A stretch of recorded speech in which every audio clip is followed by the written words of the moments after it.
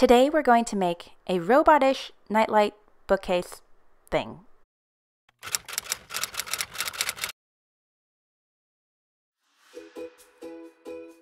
I cut down a sheet of 3/4 inch plywood using the track saw made by Mike from Modern Builds. I've been using this track saw a lot lately because it's the easiest way for me to cut big sheets of plywood without using a table saw.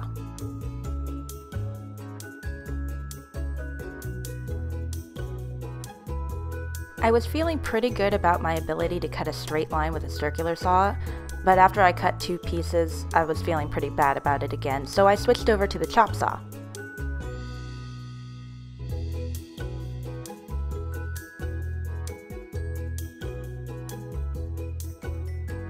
Once I had cut out all the pieces for the bookcase, I switched over to the pieces for the robot's head.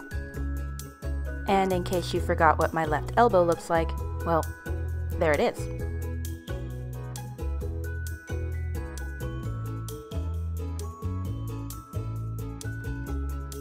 I glued the bookcase pieces together and made sure there was a spacer at the bottom so that the bottom piece for the bookcase could still fit. I held the glued piece in place with squeezy clamps and used my battery-powered nail gun to tack them all together.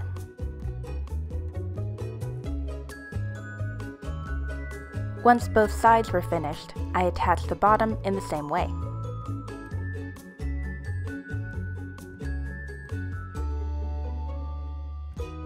I didn't want to apply too much downward pressure when attaching the shelf, so I used a combination of toe and knee clamps.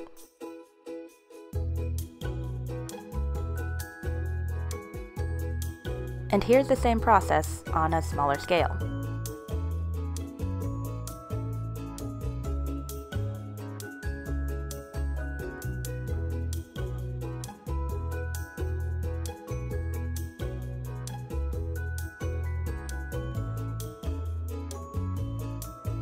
The top piece was a little bit tight, so I used a technique called hammer fist to put it in its place. For the top glue up and assembly, it's same thing, once more, with feeling.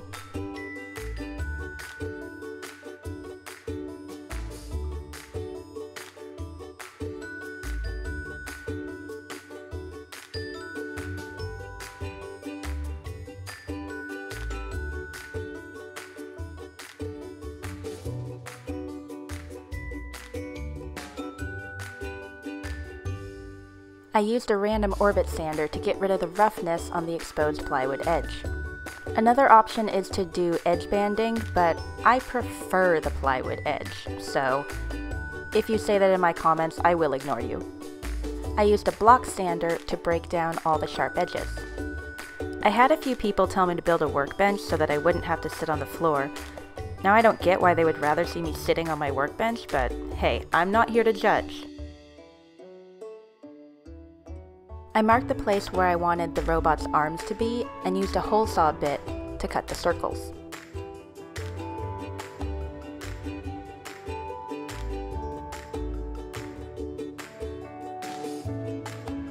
On the side where I wanted to run the lights, I drilled a hole from the back of the bookcase to match up with the center hole on the side.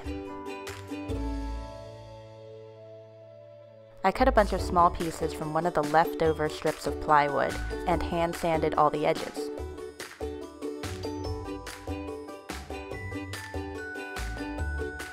These were to be the feet of the robot, so I angled them out a bit and glued and nailed them into place.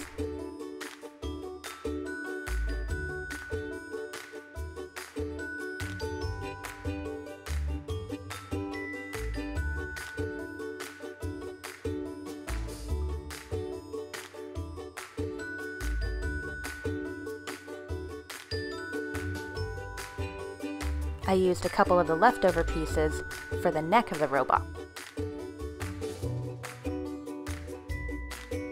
And I used my giant squeezy clamps to hold it in place while the glue dried.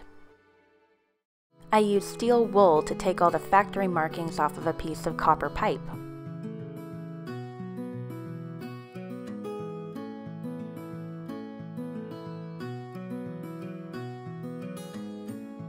I cut a small piece as a connector for the torch and then two 11-inch pieces for the arms.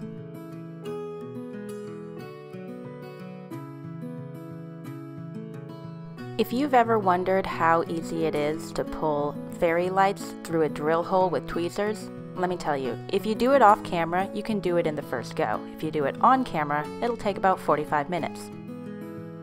Having quality shop time is important, but it's also important to take a moment to share a meal with someone you love. I love you, Gary.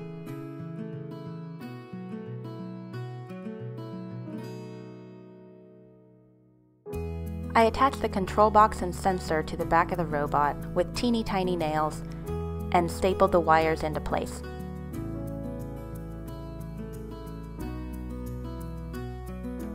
I used Gorilla Glue to attach the elbows, which in this case are actually shoulders. Once the glue had dried, I attached the right arm and an end cap. For the torch, I used a 45-degree angle with the small piece of copper that I cut and a reducer at the top.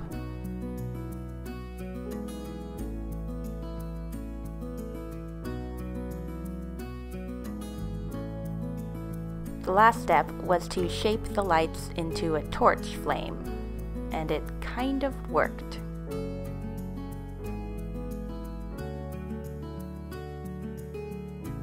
So that's how I build robots, with zero robotics and only a 3% chance that it will try and take over the world.